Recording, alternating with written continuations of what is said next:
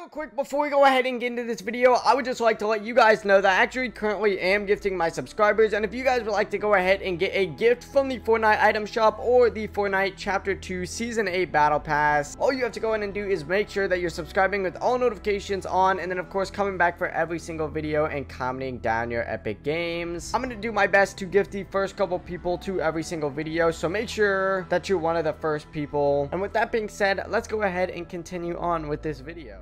Hello ladies and gentlemen, my name is Aiden and welcome back to yet another Fortnite video here on the channel. In this video guys, we're going to be going over how you guys can actually go ahead and get the all black superhero skins here within Fortnite Chapter 2 Season 8. In this video, I'm individually targeting the all black superhero skin and how you guys can actually go ahead and get it, and believe me, it is actually fairly easy. So this video should be pretty short. With that being said, I do like to keep videos short and straight to the point here on this channel, so if fast-paced Fortnite content does interest you, then this is definitely the channel for you. So make sure you're leaving a like in this video, sharing it with some friends, and of course subscribing if you guys are brand new for even more Fortnite content just like this. I am a little bit sick right now, that's why my voice sounds like this. But with that being said, let's go ahead and actually get to Joltera and we can go over this. First things first, look at the style that I made. It kind of looks like Miles Morales if she was like a woman or whatever. But yeah, I just thought this was a pretty cool looking style that I made. With that being said, all black is actually super easy to go ahead and do. You're going to want to go ahead and put your suit pattern on Victorious right here, and for the head style, make sure you have it on full mask. For the eye mask and the belt, put it both on off and you should be good to go, and then you can move on to the primary suit style. Now what I would actually go ahead and do for this is actually go ahead and put plastic and then go ahead and put this little